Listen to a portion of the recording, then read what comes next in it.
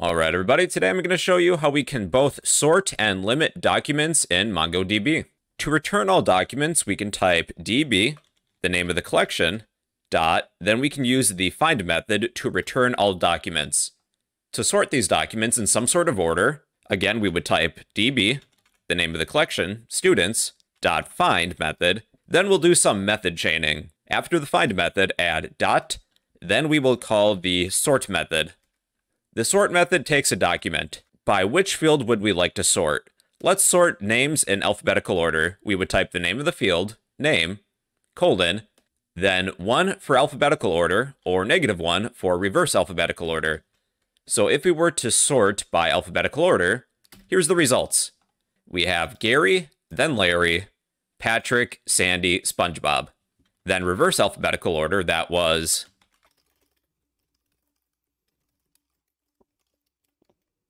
name, colon, -1. Now we have SpongeBob, Sandy, Patrick, Larry, Gary. Let's sort our documents by GPA, grade point average.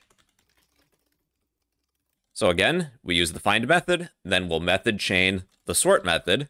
We're passing in a document object with our criteria. We will sort by GPA in ascending order, so we will use 1. I'm going to copy this because I'm going to use it later. Okay, now we're sorting by GPA. Patrick has the lowest GPA, 1.5, 2.5, 2.8, 3.2, then 4. To sort our GPA by descending order, we would type GPA -1.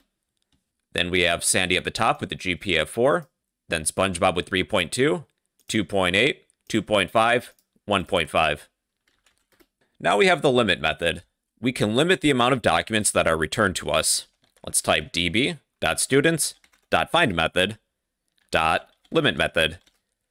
We will pass the number of documents we would like returned to us as an argument.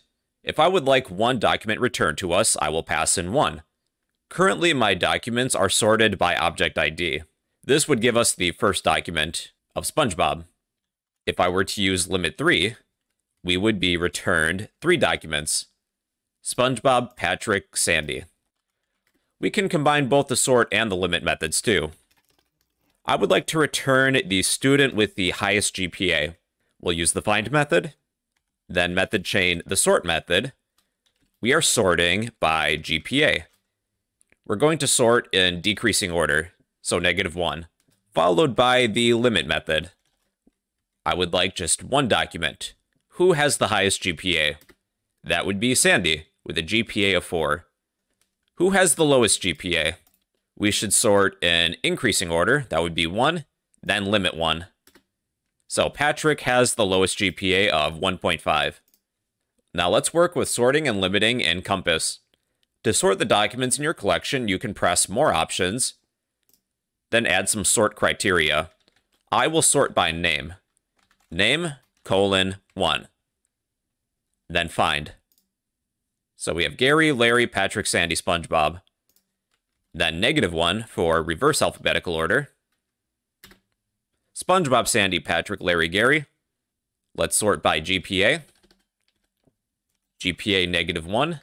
That would give us decreasing order. So Sandy's at the top. To limit the amount of documents that are returned, you can enter in a number for the limit box. I will limit the records to 1. So we are returned with Sandy. She has the highest GPA. Limit 3 would give us the top 3 students, or leave limit empty to return all documents. All right, everybody, so that is basic sorting and limiting in MongoDB.